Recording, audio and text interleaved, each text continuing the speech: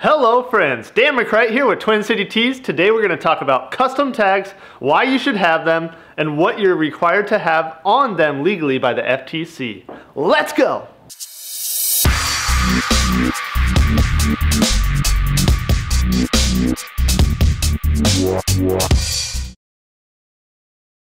When having shirts printed, custom tags are really the cherry on top. Having a tag with your brand name on it shows a lot more about what you stand for than a Gildan, Hanes, or Next Level tag.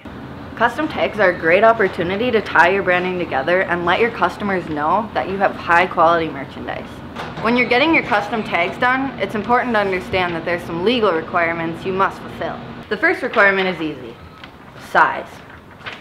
The next thing that's important is material. If it's 100% cotton, you want someone to know that so they don't accidentally shrink it. Your tag needs to have its country of origin. Your tag is also going to need the identification of the manufacturer. This can be your brand name.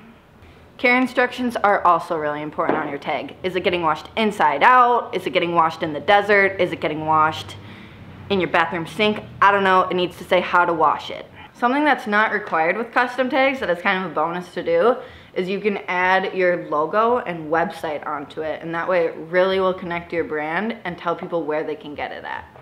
When you order shirts through us at Twin City Tees, make sure to ask about custom tags. Twin City Tees, printing what matters, because what matters to you matters to us, honestly. I mean it.